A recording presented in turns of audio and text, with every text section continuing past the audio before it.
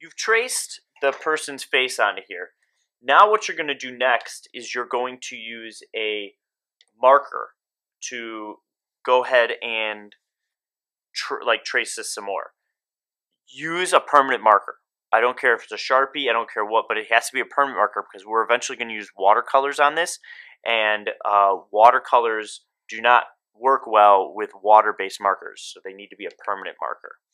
So I'm going to come in here and I'm going to go ahead and just trace this.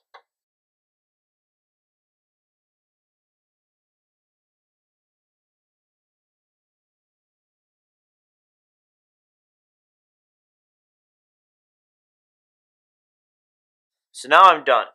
I've got this. It's finished. Now we're going to move on to doing the actual hair, which we're going to need a pencil to do. We're not going to do that in marker yet. Since we've gotten the person's face down here, now what we're going to do is we're going to start drawing the crazy hair.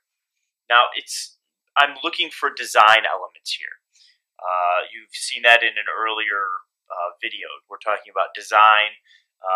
I want to see different shapes. I want you to basically divide it up into minimum of 3 sections, like section 1, section 2, section 3. And I'm looking for more organic shapes. We're going to fill them in with more geometric shapes and patterns, whereas in the outside is not going to look quite like that. So what you're going to need is a pencil, and I'm going to start drawing in just some shapes.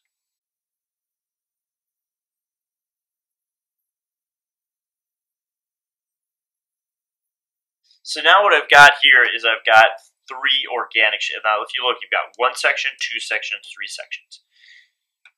This is now where we switch back to our markers. You're going to use your marker, and you're going to make sure you get nice, thick, black lines for this.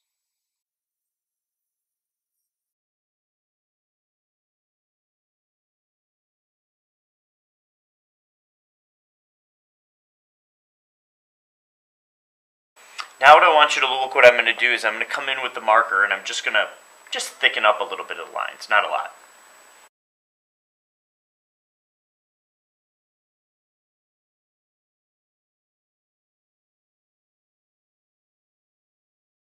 So now I'm done with this part. I've got 3 sections, 1, 2, 3.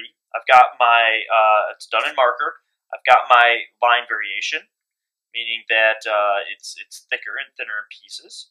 I've got the person down here. And now I'm ready to go ahead to the next step, which is going to be putting in the patterns, the crayons.